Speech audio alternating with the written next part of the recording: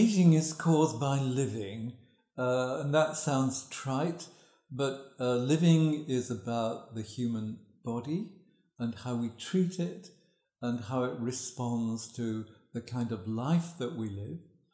And living is about being a human, a personality, a psyche, the social position from which we come, and the interactions of these are what we call aging as we pass through the years. And we tend to think of aging as how many birthdays you've had, and that's a marker, but it's not a uniform marker, and not everyone ages at the same rate.